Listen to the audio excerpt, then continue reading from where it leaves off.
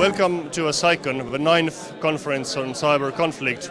This is an annual event organized by CCDCOE and a unique cyber conference in the world because we managed to get together here all different tribes of cyber which usually go to different conferences. So here we are together. So we have a military top brass, we have techies, we have lawyers, and we have people who are dealing with policy questions of cyber defense and cyber security.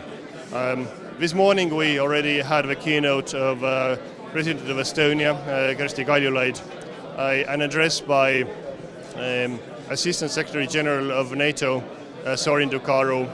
We had a representative of Microsoft, and we had Ralph Langner from Langner Group talking about the industrial control systems and their vulnerabilities. And we will continue in a second now with an address by Admiral Howard, who is the U.S. Navy Europe commander, and we will follow on to have a panel of cyber commanders.